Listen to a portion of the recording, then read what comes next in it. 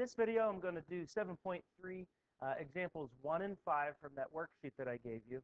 And what we're going to do is we're going to start by taking these two equations. It's the same equation, I hope you noticed.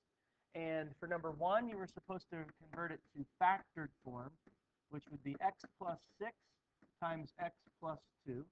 And that simply comes from looking for two factors of 12 that add up to 8, 6 and 2. So now we are in factored form. And on the right side, completing the square to change it to vertex form. So we are going to add a mystery block and subtract a mystery block and move the 12 over. The key to this problem is taking half of 8, half of b right there, 8 is 4, and then you square it to get 16.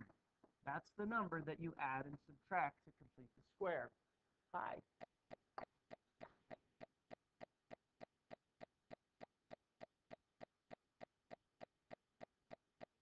So I completed the square by adding 16 and subtracting 16.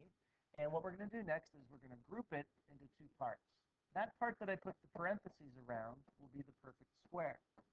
The perfect square comes from taking half of 8, which was 4, and putting it right there in the h position. When I say h, I'm talking about x minus h squared.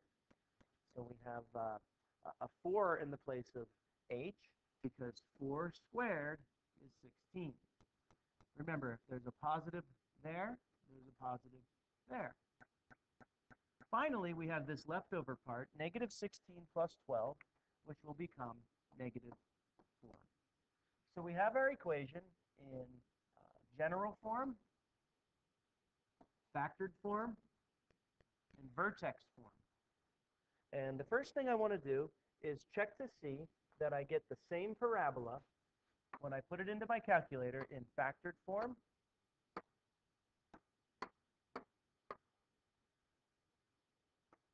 So go ahead to your calculator and go to y1, put that in. For y2, put the factored form in.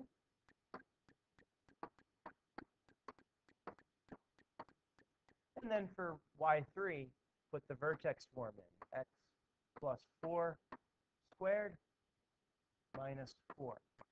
And if you go back to the beginning of each equation, let's go ahead and make y2 bold by pressing enter, and y3 will be graphed with a little circle by hitting enter until you get to that symbol.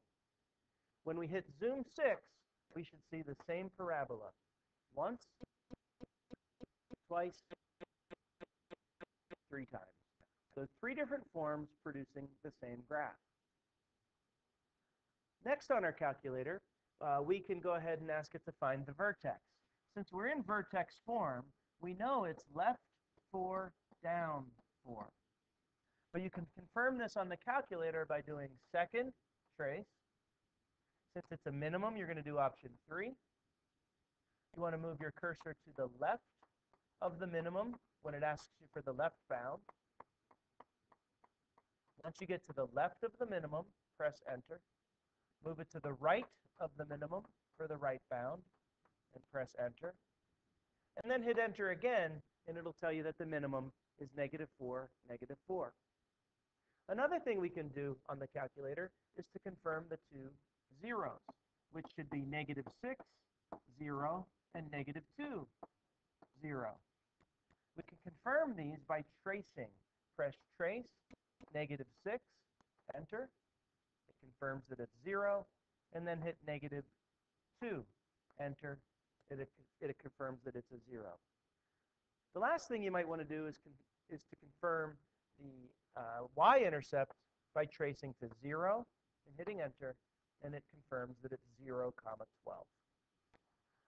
All right, so that was the purpose of the video, was to show you how to convert from general to vertex, general to factored, and then to confirm all of these things using your graphing calculator.